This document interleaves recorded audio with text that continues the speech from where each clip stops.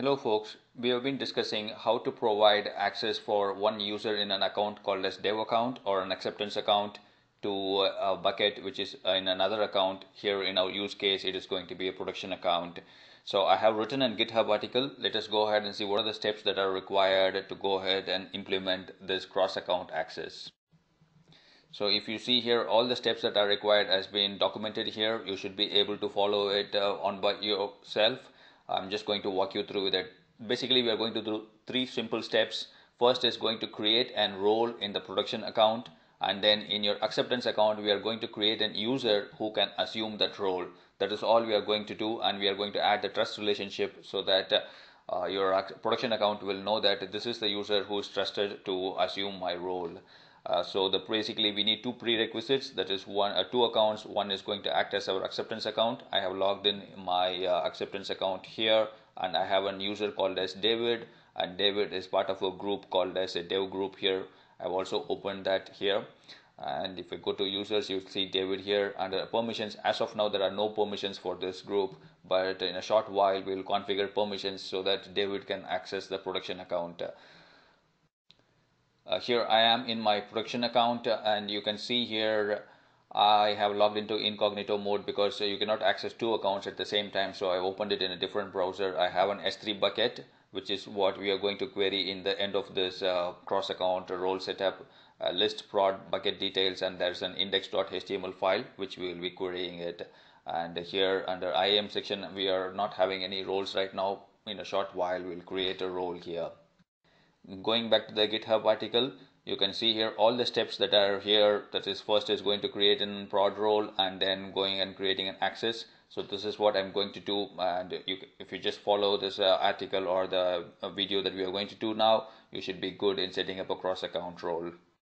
So the first step is to create a role in your production account. So let us go ahead and create the role, and this is going to be used by another account, acceptance account. So click on the second icon which says another AWS account, and put in your acceptance account number here, and click on next permissions. And I want only S3 read only permissions, so choose that, click on review, and I'm just going to give the name that is in the article so that we can reuse the ARN. So our role name is going to be acceptance to read production S3 bucket. You can create any role name you want, but I'm going to stick to this one, and our role is created. If I go ahead and open the role, this is the permissions that it has, and then under trust relationship you will find the account number of your acceptance account. So that is all you need to do in your production account. This setting is done. Let us move on to our acceptance and create a trust relationship. I am in my acceptance account now, and under the IAM group called as dev group, where David is a member. And what we are going to do is we are going to create a permission here under inline policies. Go ahead and choose custom policy and click on select. So we are going to write a custom policy, and that custom policy is going to allow us to assume the role which is in production account. So I'm just going to change this account number to my production account. So, and then I'm going to name the policy as assume prod S3 role. So you can have any name here. I'm just going to save this as apply policy, and now my policy is set. So if I have logged in as a David user in any CLI, I should be able to assume this role and go ahead and query the buckets in S3. That is all is there. I have already configured an AWS CLI in a Linux machine with the David's credentials. Let us go ahead and see if we can go ahead and query the production bucket now.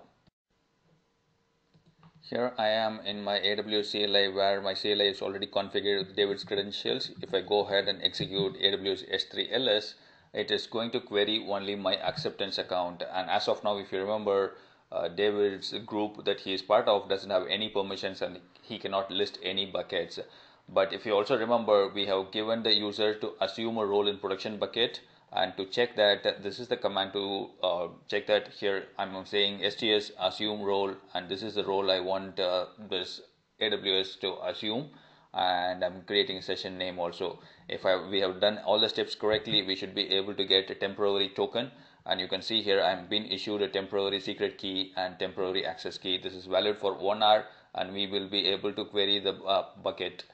with these credentials. What you can typically do is you can go ahead and add this in your AWS credentials, but this will be valid only for 1 hour, so you will not be able to query it in a regular way.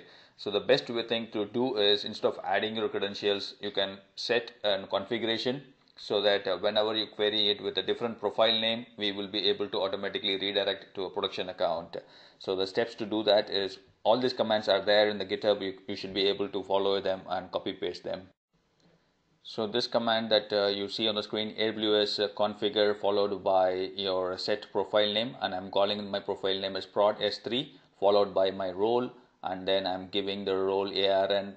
And if I do this, what happens is my AWS config file will be updated with a new profile called as prod s3.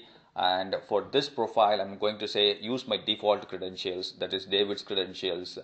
And if you have your credentials named something other than default, go ahead and change the value here. So if I go ahead and do something like this, more.config, you will find that there is a new role ARN added, and then the source profile is also pointing to default. So if I want to query the production bucket, if you remember, there is an index.html file in my production bucket. All I have to do is to list all the buckets. I'm going to say something like profile prod -s3, and if everything is fine, I should be able to list my production bucket. So there you go, I'm able to list it. And if I want to see the particular details of this bucket, all I'm going to say is AWS S3 ls -profile, and then I'm giving the profile name followed by my S3 path URI. Just going to get the name right, and then followed by this, and if it works fine, I should be able to get my index.html also. So this is how you provide an user access from one account to another account. But if you remember, if I still go ahead and say something like this without the profile name, I'll still get an error because David doesn't have any credentials in the acceptance account, but he has access in the production account.